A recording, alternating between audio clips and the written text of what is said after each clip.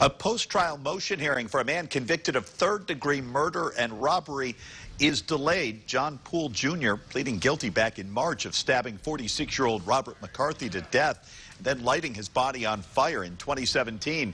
However, today, after discovery evidence was revealed, two state troopers took the witness stand, stating a man named Regis Brown, who's already convicted of another murder, confessed to killing McCarthy.